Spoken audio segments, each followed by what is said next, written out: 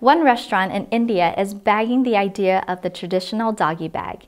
Instead, Pappadavada, a popular restaurant in Kochi, is urging customers and the community to put their leftover food in a refrigerator located outside the eatery for the hungry to take. People who are in need of a meal are encouraged to take from the fridge at any time for any reason, no questions asked. The fridge even has its own nickname, Nanma Maram, or Tree of Goodness. The fridge is open 24 hours a day, 7 days a week, and stays unlocked.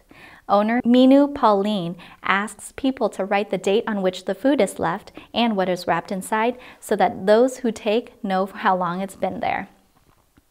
The fridge doesn't stay stocked for long despite a huge response from the community and ample donations. Pauline herself adds around 75 to 80 portions of food from the restaurant a day to the fridge. The only caveat about the food that people are donating to her fridge is that people shouldn't actually buy food to put in the refrigerator. Pauline rather have people put their excess food that they have already bought and are not planning on eating into the fridge instead of the trash bin.